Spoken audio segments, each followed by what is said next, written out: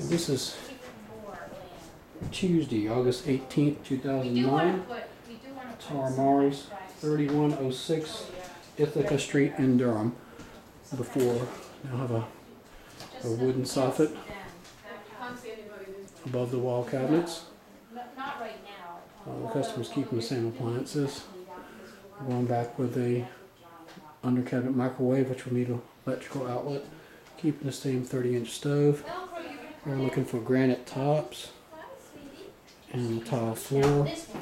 Moving the HVAC vent out into the floor underneath the toe kick.